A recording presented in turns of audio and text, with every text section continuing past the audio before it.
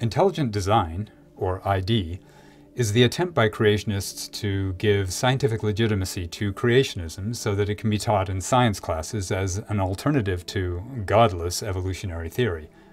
The idea is that some biological features are irreducibly complex, meaning they had to have been created fully functional because if you remove any single component, the entire feature ceases to function. Therefore, the feature could not have evolved from a simpler state. The problem is that this is an argument from ignorance fallacy, since it's basically stating that not knowing how something may have evolved naturally is evidence for a creator. The only correct answer for not knowing something is, I don't know, not God did it. This means intelligent design isn't scientific, but that didn't stop ID proponents from trying to get it taught in science classes.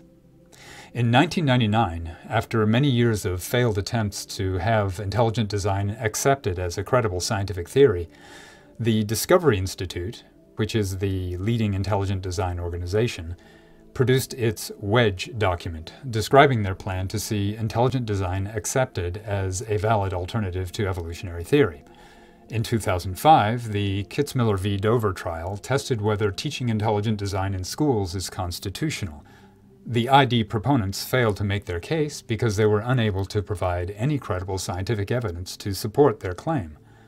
Additionally, the star witness for the defense, Michael Behe, admitted that ID proponents have never conducted even a single experiment that refutes evolution. Here is the transcript of an exchange between the lawyer for the plaintiffs, Eric J. Rothschild, and Michael Behe. Rothschild: Now, you have never argued for intelligent design in a peer-reviewed scientific journal, correct? Behe: No, I argued for it in my book. Not in a peer-reviewed scientific journal? That's correct. And, in fact, there are no peer-reviewed articles by anyone advocating for intelligent design supported by pertinent experiments or calculations which provide detailed, rigorous accounts of how intelligent design of any biological system occurred. Is that correct? That is correct, yes. And it is, in fact, the case that in Darwin's black box, you didn't report any new data or original research? I did not do so. Michael Behe even admitted that he redefined the word theory so that he could claim intelligent design is a scientific theory. He also admitted that intelligent design is no more valid than astrology. Here is the transcript of the exchange. Rothschild: Now, you claim that intelligent design is a scientific theory. Behe: Yes. But when you call it a scientific theory, you're not defining that term the same way that the National Academy of Sciences does. Yes, that is correct. You don't always see eye to eye with the National Academy? Sometimes not. And the definition by the National Academy, as I think you testified, is a well-substantiated explanation of some aspect of the natural world that can incorporate facts, laws, inferences, and tested hypotheses, correct? Yes. Using that definition, you agree intelligent design is not a scientific theory, correct? Well, as I think I made clear in my deposition, I'm a little bit of two minds of that. I, in fact, do think that intelligent design is well substantiated for some of the reasons that I made clear during my testimony. But again, when you say well substantiated, sometimes a person would think that there must be a large number of people then who would agree with that. And so, frankly, like I said, I am of two minds of that. And actually, you said at your deposition, I don't think intelligent design falls under this definition, correct? Yeah. But you are clear, under your definition, the definition that sweeps in intelligent design, astrology is also a scientific theory, correct? Yes, that's correct. At several points during the trial, all the witnesses for the defense admitted there are mountains of scientific support for evolution, and that there is no objective, independent evidence against evolution. Judge John E. Jones III, a conservative Republican appointed by George W. Bush, by the way, declared that the overwhelming evidence at trial established that ID is a religious view, a mere relabeling of creationism and not a scientific theory.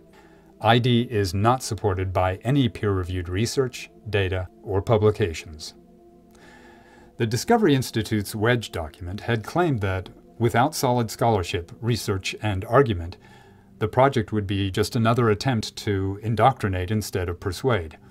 By their own standard, their intelligent design project was a failure, and just another attempt to indoctrinate instead of persuade.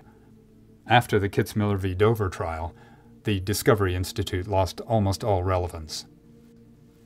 Another ID proponent, William Dembski, claimed he could mathematically demonstrate that one can reasonably infer something was designed by an intelligence rather than occurred naturally.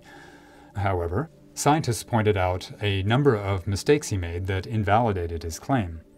His formula contained errors that rendered the formula useless for his intent.